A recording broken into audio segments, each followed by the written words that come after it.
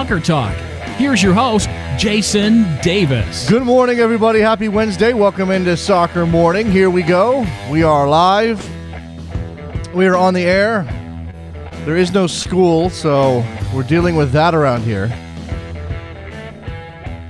Little Davis in the house, trying not to interrupt the show too much because then Daddy gets mad, and we don't want to make Daddy mad.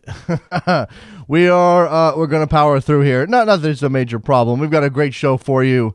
Lined up for you today. Kristen Hennig, our good friend from across the pond, will join us to talk about some English football topics, including perhaps some stunning news out of the United States. Yeah, you're like, okay, English football topics. Why are we going to talk about something from the United States? I'll get to it in a minute when I go down the news, but we're going to definitely touch on Liverpool making the League Cup final, Manchester United and their continuing struggles. How long does Louis van Gaal have in that job? Chelsea taking out Arsenal, Leicester getting back to the top of the table. So much to go over. Tottenham, how much is there discussed in the Premier League? Probably hours worth of stuff, but we will spend some time with Kristen Hennig breaking it all down. And again, you got that American topic as well, which I'm going to get into. Then we will push on and take your phone calls. And again, some of this new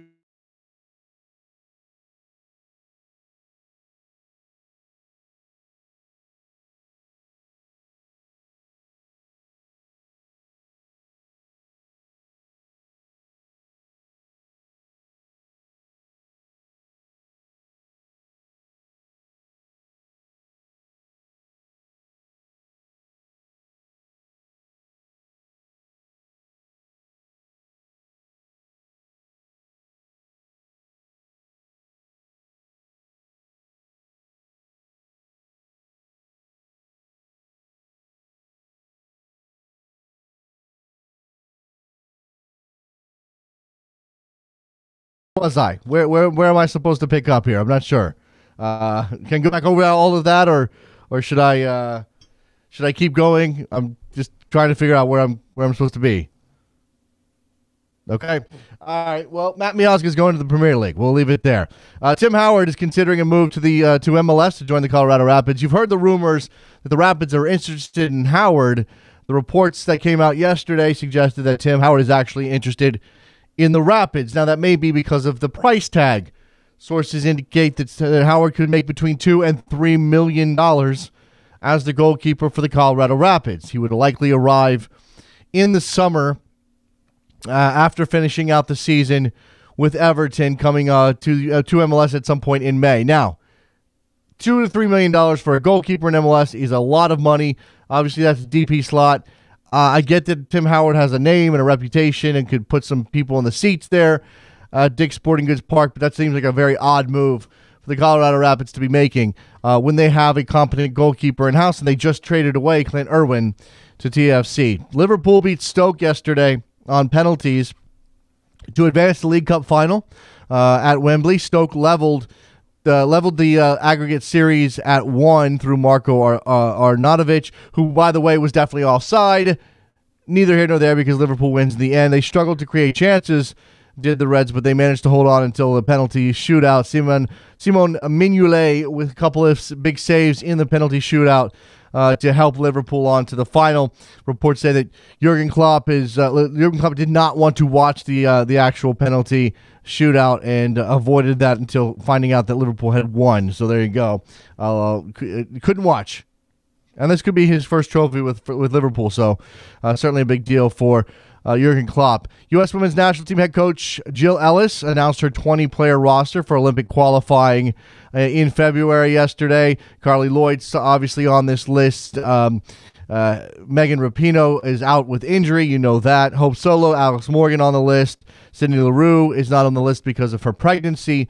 But Mallory Pugh, the 17-year-old who was going to turn pro and is now going to UCLA, is on the list. So a youth movement here, including Crystal Dunn, the NWSL MVP from 2015. So lots of good talent. Stephanie McCaffrey as well in this group for Jill Ellis as they go into qualifying. The biggest absence, the most notable exclusion, Heather O'Reilly, who worked very hard to get to this point and make this team and was not included. We'll see what happens when the Olympic roster, the actual Olympic roster, comes out after the United States qualifies for that tournament. They do have to qualify, but we expect them to do that pretty much without breaking a sweat. Mexico plans to increase their scouting efforts in the United States in the hopes of finding more Mexico-eligible talents to add to the national team program. Over 30 million Mexicans and Mexican Americans live in the United States, as you may be aware. And FMF National Team Director Santiago Banos calls this a priority to go find some new Mexican and Mexican-American talent living across the border. In response to that, of course, we would suggest that U.S. Soccer reinvigorate their effort to find talent and keep that talent here, not just here in the United States from a club perspective, but absolutely with the United States men's national team program, if there is talent there to be had, and of course there is. The head coach of Mexico, Juan Carlos Osorio, also spoke at the event in which this new initiative, or this reinvigorated initiative, was discussed, and he ruled out Giovanni Dos Santos from a friendly against Senegal in Miami on February 10th, but opened the door to several other players in the Mexico setup. So that's worth watching there. Right now in Mexico, the issue of naturalization is an ongoing topic that they are dealing with when it comes to the national team program. All right, so we've had this, one hiccup. Let's hope we don't have any more. Let's talk to Christian Hennig when we come back about England, about Matt Miazga. Where could he be landing? We don't yet know the team, and how much could they be paying for him? 20 years old. Lots to look forward to. Soccer Morning, WorldSoccerTalk.com.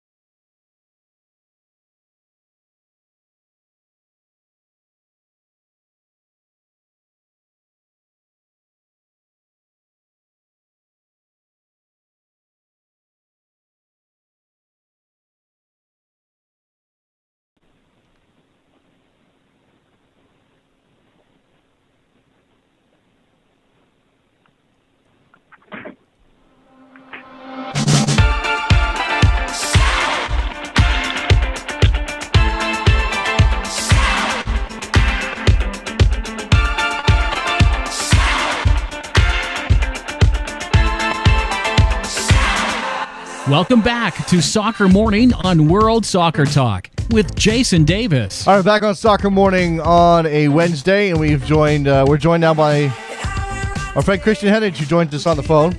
He's joining us. You're joining us, Christian. How are you? I'm enjoying joining. All right, good. That's good stuff there. That's That's quality soccer talk first thing in the morning for our audience here at the United States. Christian, I'm going to get into the league. I'm certainly going to get into the League Cup semifinal yesterday that delivered Liverpool into Jurgen Klopp's first final as manager of that club. But for an American audience, I think the lead is the sudden and somewhat surprising. I think we knew there was interest, but the surprising news that a transfer of Matt Miazga to the Premier League is imminent. Per many reports, Daily Mail may have had this first, as a matter of fact, backed up by several journalists over here. First of all, have you heard anything about Matt Miazga making the leap to England? And second of all, what do you make of this news? I had heard a little bit previously. I'd heard interest from Swansea, Leicester, Chelsea had a look, which surprised me, I must confess. In terms of making the move, I think it makes a lot of sense for a Premier League club. He has a European passport, so you don't have to go through the rigours of a work permit like, say, Juan Agudelo. It's a good chance to, again, establish yourself in the American market. And assuming they've done their due diligence and they've actually watched Matt for a little bit, they'll see he is a talented defender with a lot of potential. So on a number of fronts, it makes a lot of sense, and that's before you even kind of factor in that MLS is a fairly competitive market to buy players from. You can get someone like Jeff Cameron, for example, for a very good fee comparative to other parts of the world and other leagues you might deal with. The Daily Mail reporting this is a $5 million fee. I don't know what that works out to in pounds. Christian, you may have a better idea. But that seems like that actually seems a little high maybe for a 20-year-old with one good season under his belt, but it's certainly reasonable when we're talking about a player of his talent at his age. Definitely. It's about £3.5 million in sterling. You've got to ask yourself, could you get that for a promising defender who would senior national team experience elsewhere? That's almost what you have to kind of compare it to, as bad as that sounds, because I think we do still, to this day, buy a little bit on nationality, and that does a little bit dictate how much a player will go for, even though it's by no means a guarantee of success. I think for him it's a good opportunity to move as well. Credit to the Red Bulls. I was talking to Mark Fishkin this morning. They've done everything possible to make him stay. They've given him the best kind of offer that they realistically can. And so I commend them for doing that. It's very clear, though, that Matt wants to try and sample Europe and push himself onto that next level. And I think you have to commend that ambition equally. It's a risky move, certainly. We've seen guys like Shea, Agudelo. They've come to Europe. It hasn't worked out. It's felt almost like a waste of time for those two guys in particular. So it's fraught with risk. You don't get reward if you don't risk, though. And I think that's what Miazga is looking to do with this move. And it makes a lot of sense on both ends. So Matt Miazga, 20 years old, obviously a fantastic year last year for the Red Bulls. Leaves a hole for them. We'll maybe address that at a later date because they have to replace a talented young defender in a team that won the Supporter Shield in 2015. But let's move on and talk about the rest of the Premier League. Actually, what we'll do is let's focus on the events of yesterday at Anfield, where Liverpool, up a goal on aggregate against Stoke, ends up having to go to penalties to beat Stoke. Now, the goal was offside, Christian. I don't think there's any doubt about that. But there's got to be, while there's maybe some consternation over the performance, perhaps the fact that they made a final and Jurgen Klopp can celebrate that achievement at this point is enough to make Liverpool fans feel good about where they're headed. Well, he's maintained his 100% record, Jurgen Klopp. He's advanced from all 5 semi-finals contested as a manager. So he's clearly got a history in getting teams to that final stage. It wasn't the prettiest game. I think we can both agree on that. Certainly, as you touched on there, the goal for Stoke City was offside. In the long term, I don't think anyone will remember how Liverpool got to the final of the League Cup if they win it. And it's a good chance, I think, more importantly, just to boost morale a little bit with the end of the season. Because I think the arrival of Jurgen Klopp, it hasn't been as perhaps free-flowing, or it hasn't brought the instant success that I think some people thought it might. I think a lot of people expected him to turn the football club around very quickly, and it hasn't quite happened because he needs to make some acquisitions, I think, first before he can really impart kind of his ideology onto the team. Winning the League Cup is a great way to just kind of mask that and take you into the summer with a little bit of positivity, allows you then to go out and talk to players with maybe a little bit more of an easier sell, as that can often be the difference between getting the great players and the good ones, as Brendan Rodgers found when he tried to get the likes of Alexis Sanchez and Memphis Depay. They also come off of that win over Norwich on the weekend, away to Norwich, and the celebration from Jurgen Klopp losing his glasses. The guy's a cartoon character. There's an interesting dynamic evolving in the Premier League now with him having been in the league for a couple of months, and it's from afar when he's at Dortmund, I imagine it's very easy to sort of like Jurgen Klopp because of the passion, because of the certainly he's a good manager, but he's a big personality.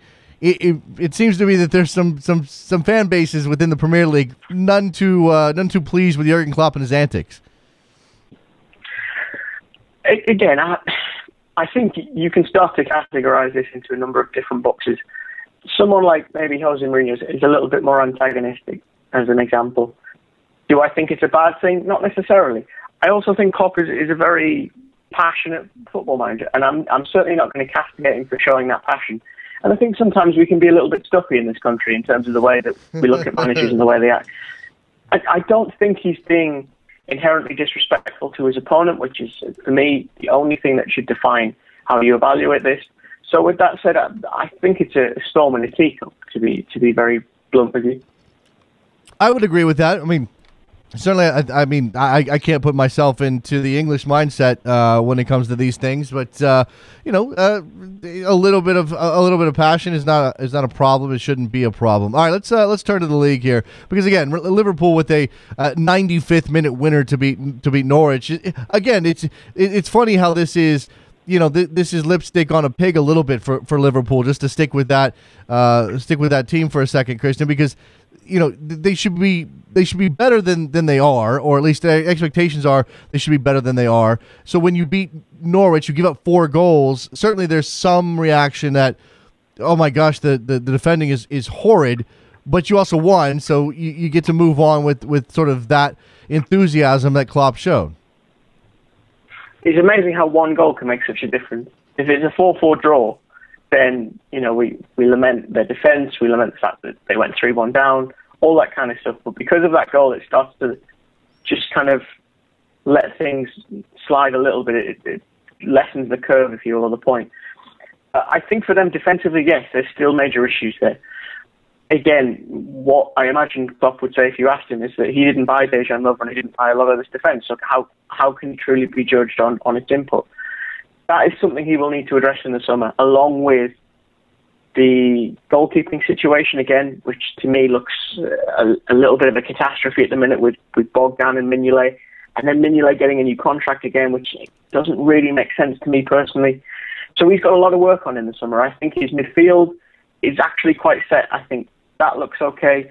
The attack again may need slight tweaks, but it's that defence, as you touched on there, that needs a massive overhaul. It needs essentially some quality defenders. I think it needs some quality defenders in the middle of the park. I also think it needs some help at fullback. I'm not seeing a real wealth of quality there either. Alberto Moreno has his good days and his bad days. He's clearly quite strong in an attacking sense, so if you can work on the defensive end, which is obviously what he's supposed to focus on, great.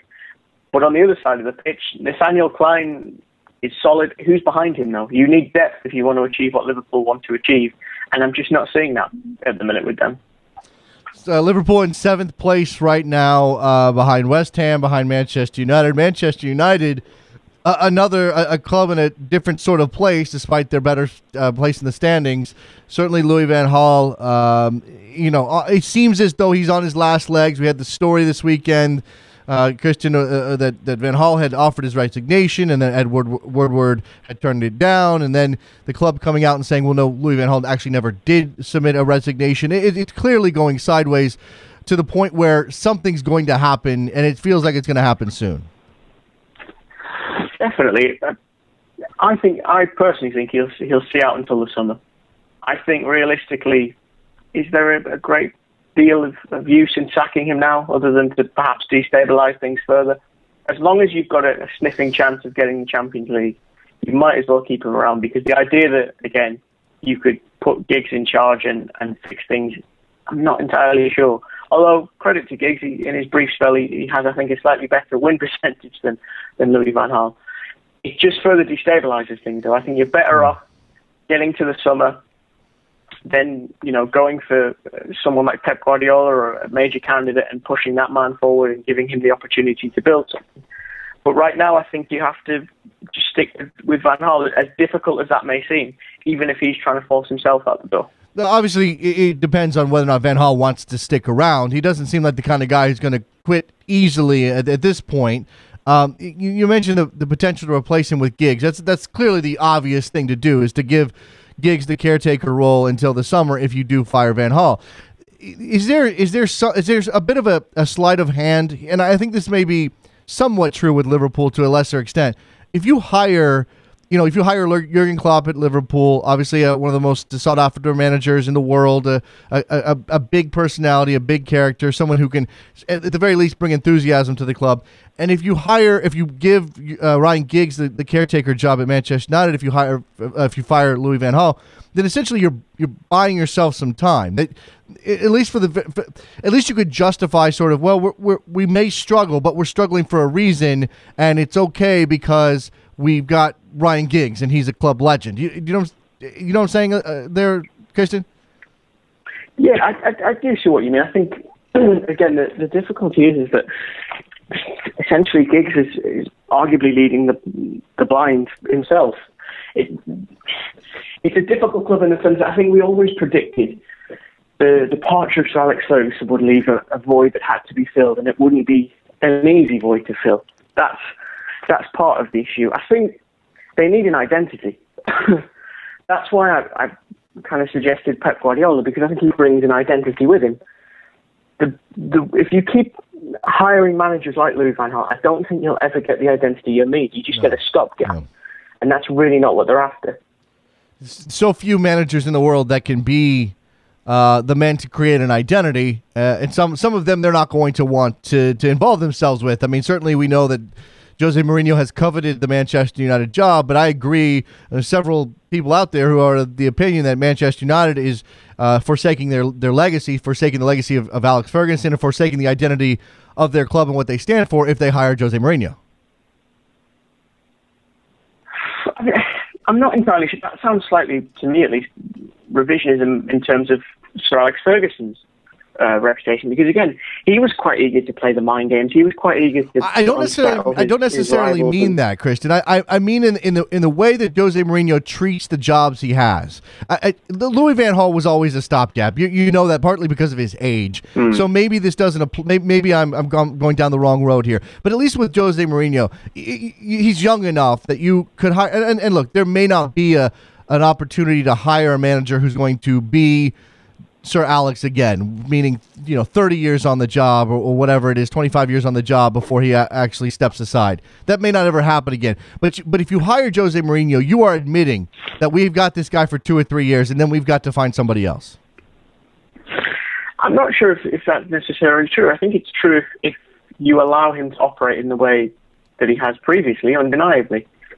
On the other end of that scale, I can't think of anyone who would last as long as Sir Alex Ferguson. I think if you apply the same standard, you're going to end up disappointed, because that was a different man with a different situation and a different time. What you have to do is you have to realistically evaluate the situation and say, okay, what is enough time for us at least to develop the next chapter of this football club, and what do we want to achieve, and who will help us achieve that? Now, if they want an identity, Mourinho is possibly not the man to go with, because I can't think of many clubs where he's actually fostered something that survived him. If you want to return to the elite and you want to win things and you want to be pushing for, let's say, Champions League, Premier League, etc., in the short term, he is the man for that job. It's no different to, yourself hiring someone for the show. You would go through their credentials and you would see what they offer and whether that fits the description of what you're trying to achieve. Yeah. That's where I think Manchester United have gone wrong, is that essentially, as you say, Louis van Gaal was seen as a stopgap manager. They gave a stopgap manager a frightening amount of money. Yeah. You should really have been holding that money to whomever was going to replace him, so that they could then build this idea, this ideology, if you will, not the man who's going to be there for 2, potentially at most 3 years, because he's invariably going to waste it. He's not going to see, well, if I buy this player in 3 or 4 years' time, he's going to become brilliant. Certainly, that's how we're viewing Memphis now. I don't think it was how we were viewing him when he signed from PSV. I think that we were all viewing him as someone who should come in and make an instant impact, which unfortunately for him, he hasn't been able to do. No, he has not. So we'll see what happens with Louis van Gaal. Perhaps, as you said, perhaps him seeing out the season is the best thing to do for Manchester United. Certainly, this story of the resignation or the lack thereof is confusing things a little bit. But he does seem to be under siege there at Old Trafford. All right, let's talk. We've got the flip flop at the top again because Arsenal goes and loses to Chelsea. And Leicester City gets a win over Stoke on the weekend to put themselves back top. To see the Foxes back at the top of the table at this point, I mean, again, it's fairly remarkable. It is, and yet it's founded on such simple principles. It's founded on being organised. It's founded on being strong defensively and operating from back to front. And more importantly, being a little bit more free in the final third. I remember watching Thierry Henry talk about Pep Guardiola and the way he kind of set Barcelona up and how they had to remain incredibly rigid and in their positions until they reached the final third. And then they could operate with as much freedom and move to kind of wherever they wanted on the field. And that's why they were as deadly as they are. I see similarities with Leicester, and I'm sure Leicester fans will love being compared to Barcelona. So you're completely welcome. I think what he's also done is he's filled a lot of those players with confidence, the likes of Riyad Mahrez, the likes of Jamie Vardy. He's made them believe in themselves to elevate. Now, the curious thing with Claudio Ranieri is the first season is often quite good. If you look at Monaco, for example, the second season is normally when he tends to fall off. So I'll be very curious to see how these owners treat the summer because, again, they're incredibly wealthy. They will get a huge cash injection from likely finishing near the top. Assuming they get in the Champions League, if we can for a second, they'll get another boost through that. And it raises the question, how much do you potentially destabilise the squad by investing in new, in air quotes, better quality players? That's a huge risk and a huge dilemma that they will face in the summer because simply from that 1 year, they will have players who maybe weren't picking up the phone and weren't returning those voicemails, now ringing them up, asking if they want to have a discussion about possibly agreeing a contract. Yeah, that's interesting that you're looking ahead. I mean, certainly they have a season to finish out here, but based on their form and based on their staying power, we expect them to at least finish in those Champions League spots. And so the question for me, and you sort of addressed it there, but let's go a little deeper, Christian, is whether this is a transformative thing for a club like Leicester. How does Leicester, let me frame it a different way, how does Leicester take this success, which, come on, they didn't see coming. They may have wanted to be there, but you can't account for this. How do they take that and then take the infusion of cash they're going to get from the Champions League berth and make it into something that they can roll into, a 5 or 10 year a bit of staying power. They may not win the they may not win the Premier League. They may not finish fourth every season, but if they can reach, I don't know, Spurs levels of at least challenging year to year, that would be huge for a club like Leicester. It would, and I think common sense would suggest you start by investing in your future, by investing in your academy, in your development squad. That's usually the pathway to success. You look at, say, Southampton, who've been able to bring in huge revenue streams from doing that. That would be my first port of call with that money is to put some of it into that avenue. Then I think you have to ask yourself, what kind of player are you trying to buy? Are you looking for a more developing player in terms of a project, like, say, Danny Drinkwater, someone who you bring from a big club who you know you can then elevate in theory over time? Or do you want to buy the established? Someone like Gökhan Inlet. The curious thing is, Drinkwater has worked. Inlet hasn't been able to get in the team because someone like Kante, who fits more of that first bracket, has been able to take his position. I think there'll be barrage with opportunities and offers to buy players.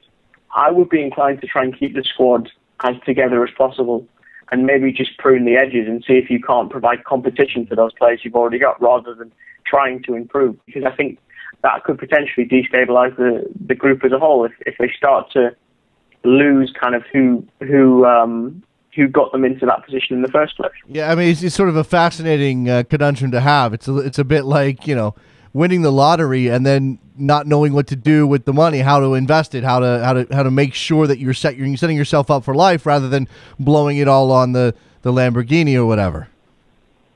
Exactly. It's winning $1 million.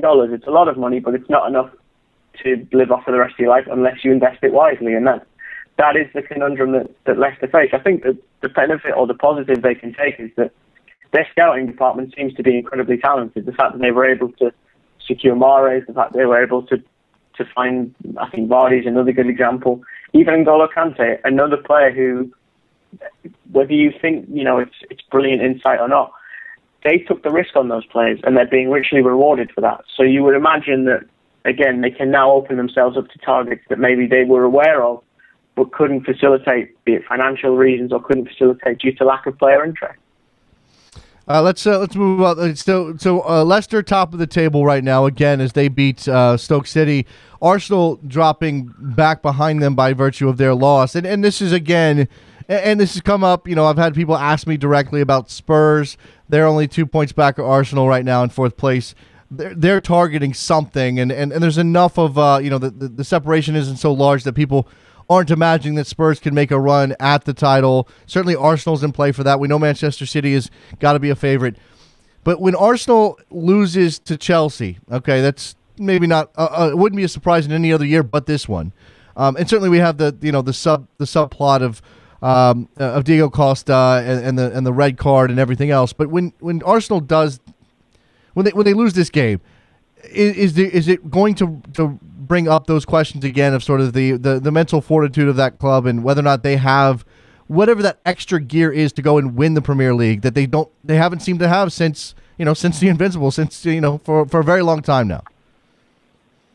I don't think it raises the questions. I think it answers them. Yeah, okay, there you go. Quite truthful. I think, as you touched on there, the Invincibles, you look at kind of that whole period. To me, Arsenal have gone from feeling like a group built on winners and those who will do anything to succeed to those who are now a project, those who have potential, those who eventually could deliver and thus far haven't delivered. I also think if you look at the relationship Arsenal fans have with the likes of Cesc Fabregas and Samir Nasri, I think they hate them because they represent what Arsenal fans really want. They want winners. They want champions. They want these players who can deliver. And whether you think Fabregas and Nasri are terrible or brilliant, they have Premier League winners' medals, and they have them having left Arsenal. So I think part of the disdain they hold for players like Fabregas, as they showed on Sunday, is because he represents the mentality that they've lost. And part of having that mentality was him looking to leave to better himself to join Barcelona in the first place. If Arsenal could have offered him what Barcelona could, I don't think he would have left personally. I'm not entirely sold on the notion that he was that desperate to return to Barcelona, the club that he was quite happy to leave when he was a teenager to join Arsenal. Right. I think they have to fix that mentality, though. They're not out of the race, but only because of the truly bizarre nature that is this Premier League season, where everyone seems able to beat everyone and there's not a runaway leader. That's not to say that they're blessed with a million chances left. I think they have to really start to get things together now, because you've got Man City there, who I don't think will be as kind of inconsistent moving into the final portion of the season. You've got Leicester keeping things up as well. Now is the moment when you really kind of build your platform and extend the lead at the front. And Arsenal just seem to keep slipping up with the chances. If it's not Chelsea at home, it's Stoke away. I think you can go back to the Southampton game when they were beaten 4-0 and say they haven't really played well since that game. You look at even the win against Newcastle. For large portions of the game, they weren't the better side, and Newcastle are in the bottom three. So it's not as if they were facing some team on the up. This was a team they should have comfortably swept aside, and they struggled to do so. Certainly, when we come to Spurs, it's the same sort of questions. Maybe a fraction less ambition, or not ambition, but certainly less results over the course of the last couple of years. It's always Arsenal above Spurs. Not only is there an opportunity here for Spurs to jump over Arsenal and finish ahead of their rival, but they also have an opportunity to get into the Champions League finally. But they lose Vertonghen. How big of a deal is that? I think that's massive. The thing with him, I know people have said a lot about him and Alderweireld. They have experience of winning. That's something that really is vital when you're trying to achieve what Spurs are trying to achieve. They've both kind of led teams in Ajax. They know each other very well on an international level, on a club level, having played together quite a lot. Destabilising that partnership is going to have a massive effect. And you could perhaps dip into the transfer market if you're desperate. I don't know if that really settles the issue because you're trying to replace familiarity and understanding. It's an opportunity for them to show how mentally strong they are as well. It's I guess, somewhat ironic that they're both North London teams. While they hate what each other represents, they actually represent similar issues in the sense that I think they both have a mental frailty that has haunted them during the years. If it's not Tottenham losing the Champions League spot at Highbury, it's them finding ways to choke when they've been close to it before. This is one of the better opportunities, if not the best, I think they've had in the last few years, in the sense that there's not that strength at the top. There's no one really cementing those spots in the top four very early in the season. Again, it's that mental pressure, though. It's the fact that they haven't really got an excuse if they don't do it this year. They've got a lot of talented players. They've got a little bit of depth now as well with someone behind Harry Kane and Son. They need to go out and do it. And certainly it's going to be difficult without Vertonghen. It's not impossible, though, and I think that's what they have to remember. Maybe they get goals like Dele Alli's goal from the weekend every time out. Helps them. That's quite the stunning. If only it was worth two. Goal of the year for you? It's the one that's jumping out in my mind right now. There's not many better, I must confess. It was fantastic technique. The curious thing with Ali was he was actually quite quiet in the game prior to that. I watched the game and he didn't do a great deal prior to that, which sounds like a criticism. I promise it's not. It just shows that, he has the ability to spark something brilliant in a moment. And you usually say that's the sign of a potentially great player is when they can turn a game on its head like that with a brilliant piece of skill. He's 19 years old. I mean, how much can Tottenham, and look, they've sort of ridden the Harry Kane train for some time now, and he doesn't seem to be fading. Maybe whether he stays at the same intense level is one thing, but he's certainly a good player who can score a lot of goals. Dele Alli at 19, how much can they rely on him to be whether or not he's going to score a wonder goal every time out? He certainly has a role to play in what they're doing. I think it depends entirely on his personality. Some players really thrive with that expectation. Others go inside themselves and really struggle. I was lucky enough to talk to Carl Robinson, the MK Dons manager, a few years ago, kind of before this move even was mooted as potentially coming about. And he was very complimentary about Ali, as you might expect for a manager trying to sell a prospect, which is essentially what he was doing at the time. But it never felt like he was exaggerating when he talked about his mentality and the fact that he had everything needed to go to the top. And I think that mental side of things is again, it's another important factor for him. I think personally, they don't need to hang their hat on him because they've got players like Kane, they've got Dyer, they've got a bit more balance to them now. They don't feel as talismanic as perhaps last season. And consequently, I think they don't need to hang anything on them. I think they can keep letting him play with the freedom that he's been thriving with at the minute and the freedom he's been using as kind of his jet fuel to impact games.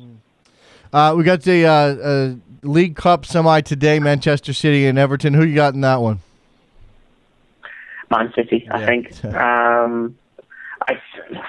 Again, for them, it's and more importantly, Pellegrini, it's another opportunity to sign off with a trophy. And if you have that opportunity, I think you have to take it. And I'd be amazed if he names anything but the strongest side possible, particularly because he's down a goal. And yes, he knows he's got that goal. If he can secure a 1-0 win and take it to extra time, he knows he's as good as gone. It's important, though, that you remember that Everton are in atrocious form. And it's often when you're in atrocious form that you do the best in a cup competition. So there's every chance that Everton turn up and put a shock, but it would be a shock. I think that's the best way I can put it. I'm fully expecting Man City to go through on this one. Yeah, with Everton involved in that game, it brings us very briefly here before I let you go, Christian, to the issue of Tim Howard's potential move back to MLS. He's been reported to be interested in it may be coming back as early as this summer and joining the Colorado Rapids, who, from their perspective, I think it's an odd move. From Tim Howard's perspective, what do you make of it? There was someone on Twitter last night, I apologize that I can't remember who it was, who said, good friends don't let friends spend DP money on goalkeepers. And I'm inclined to agree with that analysis, to be truthful. I personally think the quality of goalkeeper in MLS negates the need to spend designated player money on a goalkeeper. I think that would be better suited in another position of the spine of the team, be it a centre-back, be it a midfielder, or even a forward. Again, it's a US international. I imagine it will sell tickets. It might even sell shirts. So if they're looking for a marketing boost, then it'll do the job. Whether it will improve them drastically on the field, I'm not too sure. I'm still surprised, personally, that Mastroeni's the coach. I thought he was as good as gone last year. I didn't see anything to suggest that it was entirely the players' fault. I thought a lot of the decisions were his fault. I thought they played some really low quality kind of boring soccer as well. You know, the Rapids are fascinating, Christian, and we could totally break them down. And I agree with you. And I think it shows a lack of initiative on the part of the Rapids that Mastroeni's still there. And who buys a goalkeeper shirt? But the word is now out from Jeff Carlisle at ESPN FC that the club in question with Matt Miazga is Chelsea. That's a surprise to you. It is. I say that purely because I don't see him breaking into that side straight away. It's going to have to be a patient one. And equally, how good are Chelsea at developing young talent? Let's be brutally honest about it. They've got something like 30 players out on loan. You look at Patrick Bamford, Bertrand Traore, who's just left the club to go on another loan spell, Christian Atsu. There's so many young players that sign for that club and don't make it to the first team. And that's my concern if I'm Matt Miazga and its representatives is, what is the pathway to the first team for me on this one? If it's Swansea or Leicester, you can see it much clearer, and that's no disrespect to the players there. It's interesting that today Gary Cahill says he feels like he's at a crossroads in his career. If they're really going to hang their hat on a 20-year-old Matt Miazga, that takes a lot of bottle and a lot of confidence in him, and they must have seen things that really suggest he's there. I personally raised concerns this morning saying I'm not sure if he's ready for this move just yet. I think he'll have to go to the Championship and learn the hard way with some cold, wet afternoons in Brighton. After that, does he go in the first team? It's going to be a steep path for him. I really don't envy the journey he's about to make. It's going to test him in a lot of ways, and I hope he's ready for that. Would you view this as an alternative to Stones after that whole saga? They're very different defenders. That's the difficulty. I mean, equally, they're totally different ends of the price scale as well. Yes, right. That's true. It's quite literally a pair of Louis Vuitton shoes and some Payless shoes. That's the best way I can describe it. Well, I mean, and that's not a slant on Matt Miazga. No, of course. He's incredibly talented. Of course. That brings, it remains to be seen because, of course, Matt Miazga has to perform, but it could potentially, should he perform, and we know he's talented, potentially be relatively game-changing, although, look, there are reasons to go after English talent. I understand that. Of course, the need for homegrown players is important as well. It fits a lot of other kind of little quotas that help keep things ticking over. It's never bad to have someone that is perceived as the future of English football as well. That's always good. Miazga feels like a little bit more of an off-the-radar signing. I'm curious, unfortunately, I don't think we'll ever learn it, what the thinking is behind it, which sounds critical. I assure you it's not at all. It's just slightly left field for a club like Chelsea, yeah. And I'll be very curious to see kind of how things manifest for him in the next 6 to 12 months. I'm very kind of pleased for him in the same instance because I think it's great to see that a club like Chelsea is not only watching MLS, scouting MLS, but sees enough talent in someone to take him. Because again, we've had players go to the likes of Stoke and such like. That's one thing. Chelsea is just a different caliber altogether, and it's great to see him make that move, and I genuinely hope he succeeds. Yes, of course. You know, Chelsea, this season isn't living up to their usual standards. But of course, we know where they're supposed to be. We know where they want to be, and we know we expect them to get back to that level at some point. So certainly, it will be a challenge for Matt Miazga to get playing time at a club like Chelsea. And lots of speculation on Twitter already from American soccer fans who just can't believe that this is a legitimate purchase of a talented player. It's got to be this. There's so much self-defeatism in American soccer, Christian. Oh, so Matt Miazga is going to go on loan to a championship side and then be sold by 2018. You know, stuff like that. No, come on, guys. Well, they have another young American as well. I think his name's Kyle Scott in the development squad. So it's not completely unheard of. I think what it is, it's just because Matt's at a different point in his career in the sense that if he's making this move as a 20-year-old, you're wanting to see him play regular soccer. He's been called up to the senior national team, so he's seen as an important thing. And when you're looking at, you talked about 2018, when you're looking at the 2018 World Cup, you're wanting him realistically to be starting in that. You want maybe him and John Anthony Brooks, maybe even Jeff Cameron as a more senior figure, Matt Beasler. You want Matt Miazga to be involved. And if he's going to a club where you're concerned about his playing time, you then have to look forward and say, well, how does that impact his potential World Cup in Russia? It's all of these little steps that you have to look forward to when a player makes this kind of move to see how will this impact X, Y, and Z. Yep. Christian Henrich joining us on a Wednesday talking about the Premier League and certainly Matt Miazga. As we learned, he is going to Chelsea. Christian, appreciate the time. Lots to talk about. We just we'll have to let it go here and maybe pick it back up at another point. Thank you so much. Absolute pleasure. Thank you for having me, mate. There goes Christian Henrich. Good stuff from him. Follow him on Twitter, KHENEAGE. That's his Twitter handle. He writes on MLS and Premier League and all kinds of stuff. Soccer Morning, WorldSoccerTalk.com. When we come back, phone lines will be open. Don't go anywhere.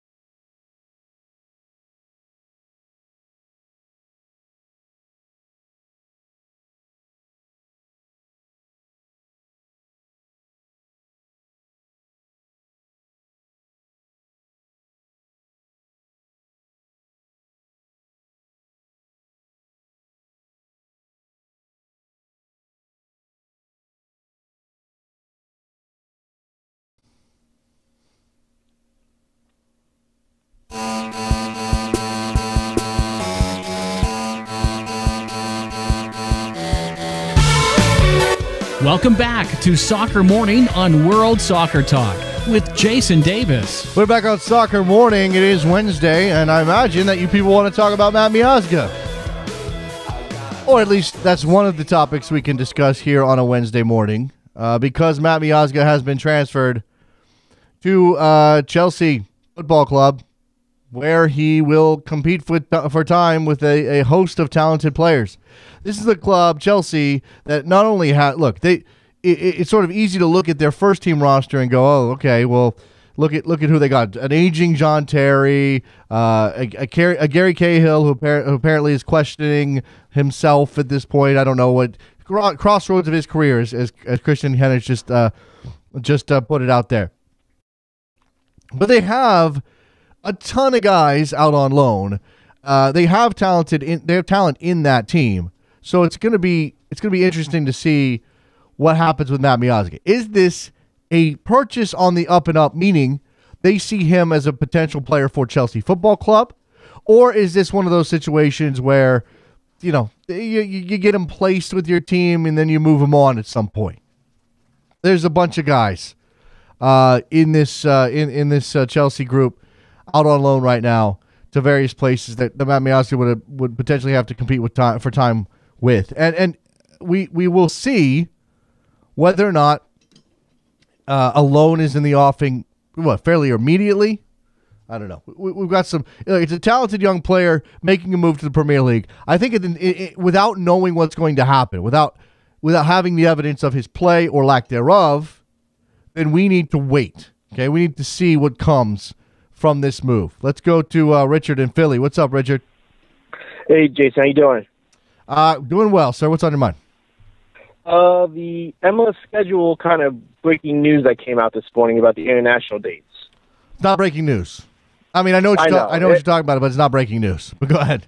Yeah, it's wild that it's not breaking news because it was breaking news to Paul Turenio, who did it. It was breaking news to me, right. And then and I agreed with what I forgot his name. Darren Rollins said is like, oh, these MLS just slipped it in, and like everyone knew it was common knowledge that that teams could choose to do not to deserve international dates. Yeah, so that's kind of still MLS. So what Richard's talking about is Paul Tenorio had a story, or there was a story down in Orlando, in which Phil Rollins noted that MLS teams can choose to play through international breaks or decide not to. Now, there's two teams involved in these games, so I don't imagine it's one team's unilateral decision, although there may be something to like the home team having more say, of course.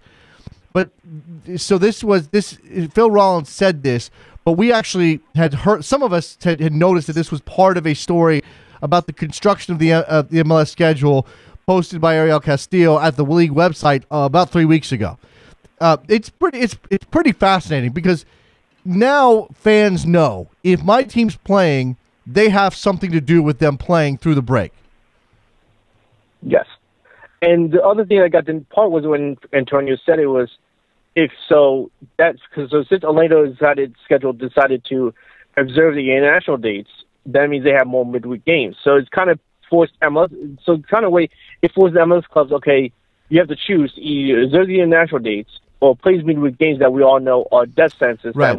MLS teams. I do think it's interesting that this is public now. Okay, because if only because again it shifts the burden of responsibility from the league office to the individual club owners, who I think a lot of us have always identified as the driving force behind playing through the dates because they don't want to lose the weekend gates. That's the issue. I mean, that's sort of what you're talking about, Richard. So now the owners have a decision to make. Look bad because we're playing through the international break, but maybe have a good gate, or play more midweek games and lose that on the gate, as you said. And then there's also issues like I'm of course a Union fan, so we have the issue of Andrew Blake being the starting goalkeeper for Jamaica, and there's I won't say a lot, but there's some fans who are worried that if he gets called up, then that's a lost games because we don't have the goalkeeper depth now, as funny as that sounds. But we don't have the goalkeeper depth because there was also the problem when Zach Pfeiffer got called up to the U20s. We lost him. There was times we figured out we should have kept him here.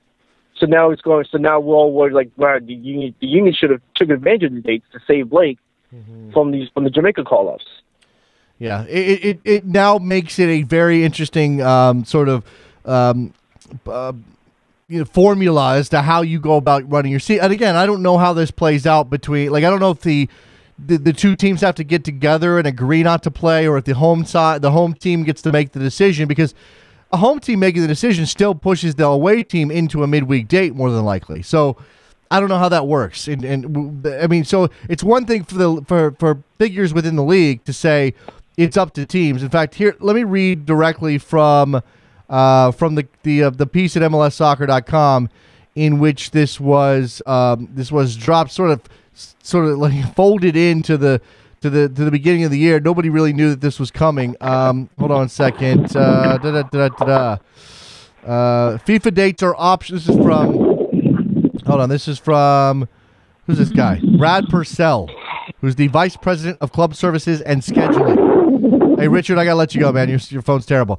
FIFA dates are optional for clubs to play on. It's their choice. From a league perspective, we see the value in having them being honored, meaning no MLS games take place. But we also respect that our clubs may want to play on those dates if they're not going to lose many players to call-ups. So it's a very interesting situation there. Aaron in Jersey, you're on the air. Hey, quick follow-up on the MLS piece, without doing much bashing here. But I guess I really don't understand why MLS doesn't want to take just a practical stand on this and just move the season. If it means 3-4 more weeks, it means 3-4 more weeks, but you keep your weekends, which everyone agrees is where you can make your money. And at the same time, you can honor, the basic structure of international call-up dates, which, given the way MLS works with how big of a continent we have, is probably not the worst thing in the world, just to give teams little, almost like a bye, like in football or in other sports. And because they don't do this, they're always going to run into a problem signing any remotely potentially decent young Central American or Caribbean player who is going to want to play, for their country. And so we're going to wind up. It'll become the has been or could still be league for internationals, and will be the conflict league for the U.S. players. It just doesn't make a lot of sense to me. No, I'm with you on some level. I mean, again, the practical issues of developing the schedule, I'm not going to pretend to know those, but I get what you're saying, Aaron.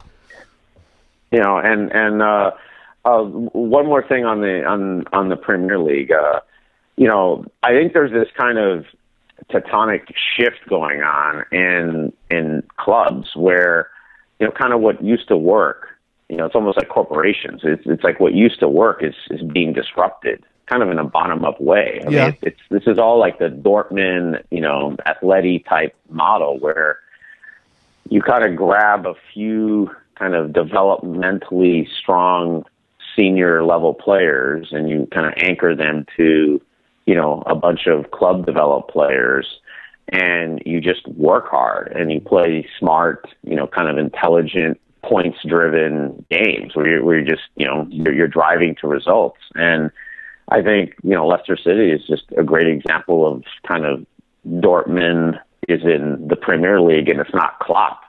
It's that type of play. And I think clubs like Chelsea and Manchester United are just going to struggle for a long time. Interesting. I think people just don't realize that it's not like year 2 of Man United struggling. No, you're right. And there's right. no. Sorry. No, it's okay. Go ahead. I gotta move on. I got a bunch of calls on Matt Miazga, Aaron, but I do appreciate the call. The dynamics changing in the Premier League, certainly fascinating. Appreciate it, man. Sure, absolutely. Aaron in Jersey talking about the Premier League. Let's talk to Eddie in Brooklyn about his boy Matt Miazga. What's up, Eddie? Hey, what's up? I will say this about Miazga. Of all the players the American soccer bubble hypes up, and you guys do get pretty carried away in hyping up players. Oh, come on. Matt Miazga, for me, is the one that I think is the absolute real deal. I thought you guys completely overhyped DeAndre Edlin. So much Breck Shea went over there. Nobody hyped up Breck Shea. Another one. Nobody, a lot of Eddie, hype. Eddie, nobody hyped up Breck Shea. Come on. Nobody did that. Well, I mean, people were excited about the move. Maybe they didn't hype him up, but they were hyped about Yedlin and Agudelo about him going overseas, especially sure. Yedlin. I thought Yedlin was the one. For the life of me, I couldn't understand it, the hype surrounding him. But the Miazga hype, I buy into fully. And it's not, people can point to my Red Bulls bias, but I analyze the kid a lot. He's an absolute dominant force. I always thought him next to Kendall Watson would be like the ultimate all-star center back pairing. Like, you wouldn't be able to do much, especially in the air. So for him going to Europe, maybe not Chelsea, but it's time for him to go, in all honesty. How about this? So you're okay with the team selling him, and $5 million is a good number? You're going to have to sell him, otherwise you're not going to get anything for him at the end of the season. Yeah, exactly. And look, I mean, if MLS is going to prove itself as a developer of talent, it's got to do stuff like this. It's got to get a Matt Miazga to a place like Chelsea. Again, whether or not he sticks at Chelsea, I don't think that's something we should worry ourselves with right now. The fact that Chelsea came in and bought him is enough of a thing. Now I know there's some hinkiness with his agent and whatever, but still, it's still Chelsea, it's still the Premier League, and it's still a talented player who has a bright future. Agreed. The only problem with it being Chelsea is this is the same team that bought Michael Hector from Jamaica after the Gold Cup, and they loaned it back out to Reading. I mean, Chelsea is known for just signing players just to loan them out. You could actually put together a starting 11 just based off Chelsea players that they've loaned out, and I wouldn't see why Matt Miazga wouldn't be one of them. I think maybe it's a little bit naive if people thinking that he's going to try and play straight away. I don't think that's going to happen anytime soon, because if a guy like Michael Hector, who I thought is as dominant a force as a center back, and if he's getting loaned out to Reading of all places, if he's getting back loaned out there, what kind of chance does Matt Miazga have? Well, we know at that level it's as much about consistent performances as individual talent. But yeah, absolutely. There's really no reason to believe he's going to walk into the lineup or get legitimate minutes between now and 2018. But there may be an opportunity for him to continue to grow. Very briefly before I let you go, Eddie, Alexi Lawless wants to know who you guys are. Who's you guys? Okay. A lot of guys who write, a lot of guys who talk on podcasts that I listen to. Okay. A lot of guys who, he doesn't have a podcast anymore. That Big Head Redhead podcast is pretty dead, but, I got my ear to the streets. Okay. It's not like things haven't been said. But you're painting with a broad brush, Eddie. That's all I'm going to say. I know. No, I'm kind of tired of calling people out. I'm kind of put that on my New Year's resolution. Not calling specific names out, but they're out there. People whose opinions I don't genuinely I don't respect. I don't agree with their soccer acumen. I'm just tired of calling people out. I've gotten into enough fights in my life, man. I'm not trying to do it anymore. All right, yeah. Kinder, gentler Eddie from Brooklyn, man. I appreciate the call, Eddie. All right, man. Take it easy. There goes Eddie in Brooklyn. Let's get another Matt Miazga take from another Red Bull fan. Bill up in New York. What's up, Bill? I was calling Jason. I have to say something there. Eddie, first, I hope he's listening right away.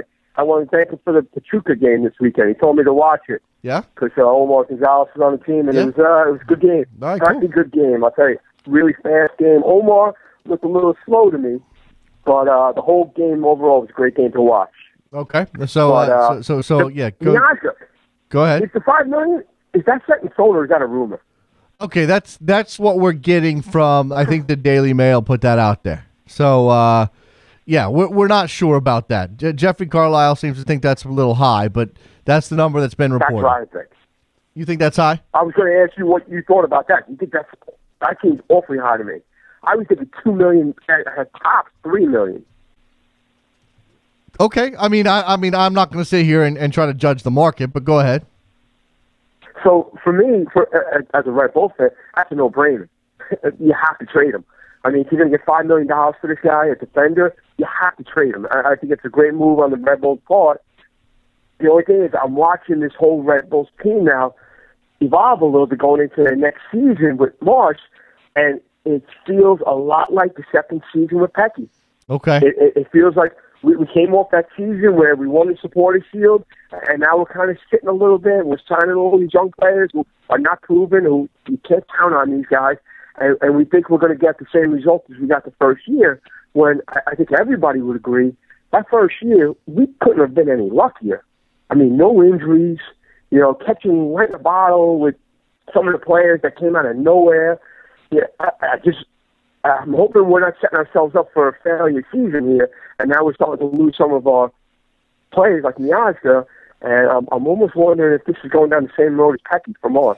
That's interesting. I mean, look, it's an evolution. You can't stand still, and I think whether it's $3 million or $5 million or whatever, if Chelsea comes in and says we want to buy your talented young American player, and you're Red Bulls, and you're bringing through homegrown talent, and you're trying to become you're trying to become a team with a reputation for developing players, I think you have to do this. Now, I know what you're saying, though. I mean, selling Miazga is all fine and good, but how do you replace him, and how do you keep things going in the same positive direction you had last year?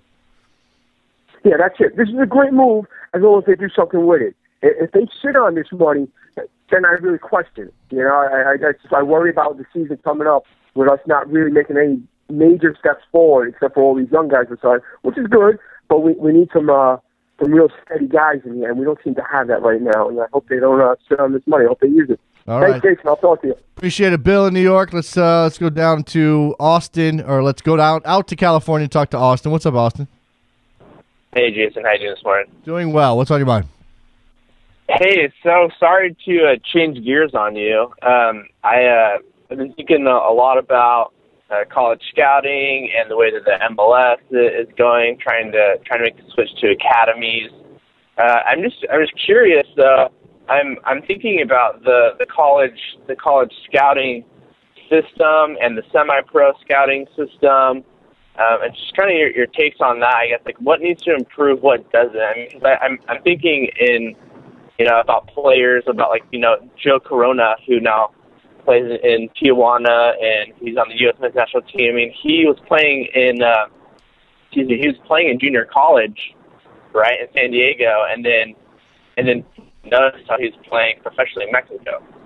I mean, it's people like him that are falling through the cracks that are getting noticed later on. Sure. I think, part of our problem in this country is that there are already structures in place that are not necessarily built for identifying professional quality talent. They're built to send kids to college. I mean, whether or not Joe Corona, who played at San Diego State, whether or not he's a player that MLS missed on or not, it depends on your viewpoint.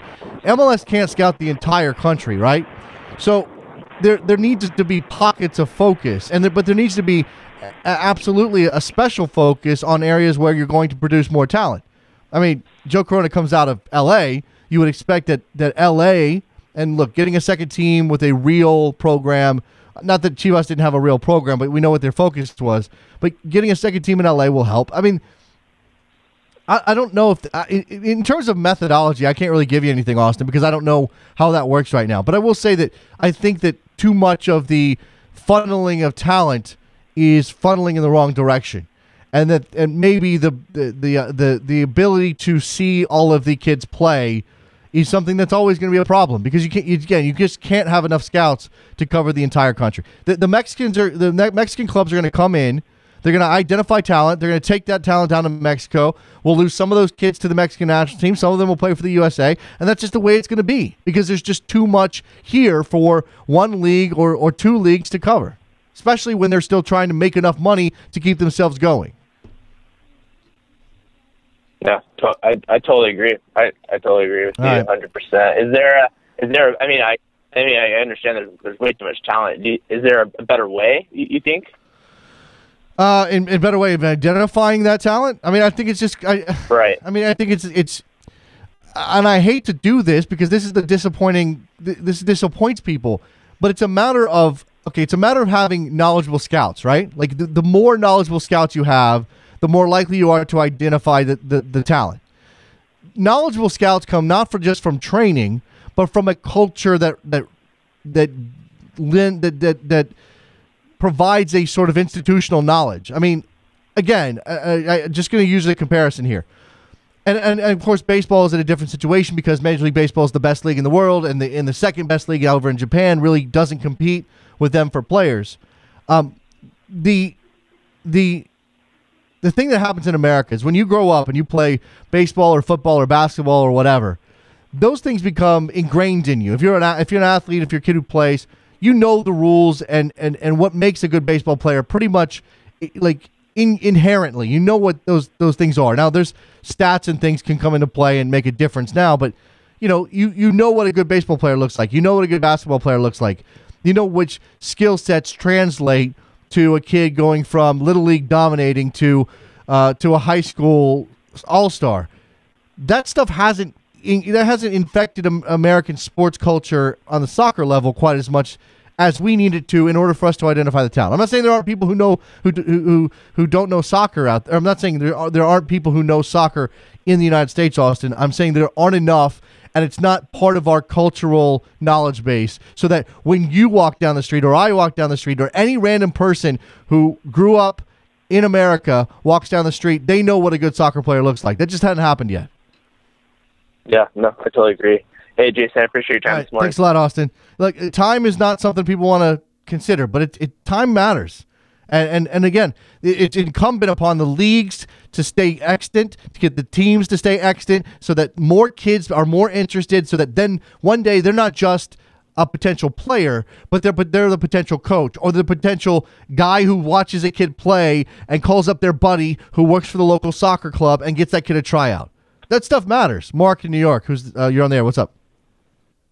Yeah, hi, Jason. I'm here to talk about Colorado Rapids and the future. No. Yeah. Hi, Mark. How are you? How you doing? Well, go ahead. No. Overjoyed today. Overjoyed for Matt, who clearly wanted to go. Reportedly he was offered a significant raise by the Red Bulls, and this is where he was set. And good for him. I mean, the kid was the young male player of the year for U.S. Soccer, and there is absolutely going to be no better time for him to make this jump. And, $5 million, thank you very much. I don't know exactly how much the Red Bulls will recoup from that, and I don't know exactly what they'll do with it.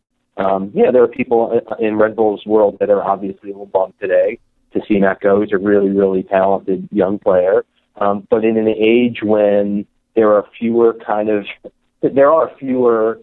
young, talented Americans plying their trade at the upper levels in Europe. And when I mean Americans, I mean, and I don't want to start a firestorm here, but, Americans that have come out of MLS and not hyphenated Americans. I think this is great. And I think we all are rooting for him to continue to grow his game, and it'll be good for the U.S. men's national team. Let's put on the record, Mark, just the couple of things that sort of pull us back a little bit from just being super excited here, because there are some things, okay? They bear mention. One of them is his agent, Kia Joorabchian, who does not have the best reputation around the world, has been involved in some third-party ownership schemes, is kind of a shady figure, okay? That doesn't mean that this isn't a good move for Matt, or that Kia is doing something wrong with Matt Miazga. I'm not saying that.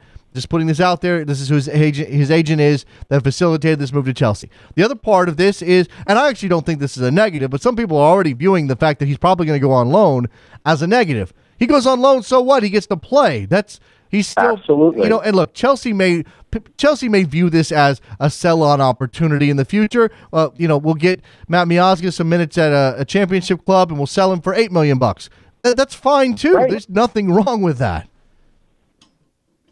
Yeah, no, there's nothing wrong with that, and that's how the business of world soccer works. And so when you talk about, at least from the Red Bull standpoint, their model is develop young talent, play it, hopefully win championships. Obviously, there's one that's eluded the club for all this time, but they have been a very strong club over the last few years.